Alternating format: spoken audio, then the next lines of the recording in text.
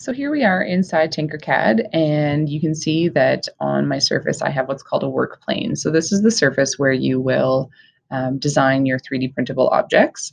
If you push and hold the control button on your keyboard, you can then swing around and see many different views on your work plane.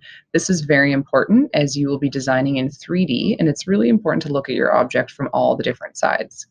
If you ever want to navigate back to your original view, you can click the little house button on the side and it'll bring you back to your front view.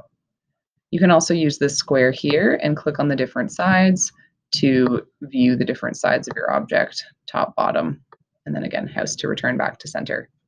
So on your side menu here, you've got a whole bunch of objects. So if I just take a box, I'm going to drag and drop it onto my work plane. And again, now I can swivel around and I can see that I've got a three-dimensional cube.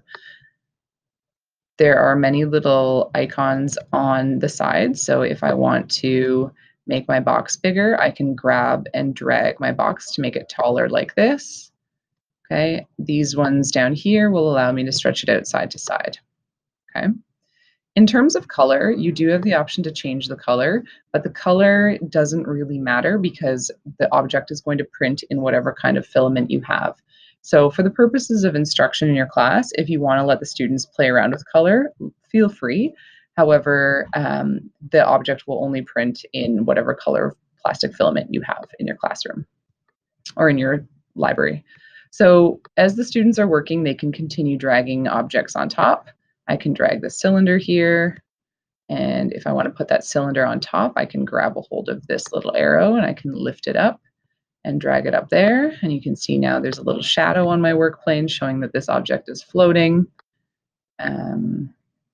The other option that I have if I want to make sure that there's a perfectly flush surface is to click on work plane over here. And I can click on top here. And this now gives me a secondary artificial work plane. So I can now drag this object. Say I want to get rid of it. Oops, let's get rid of this guy. But now if I drag a cylinder over and I put it on top, then it will be flush to the surface of my square because it now thinks that the top of this cube is my new work plane. To get rid of the orange, I'm going to click work plane again and tap the orange and it disappears.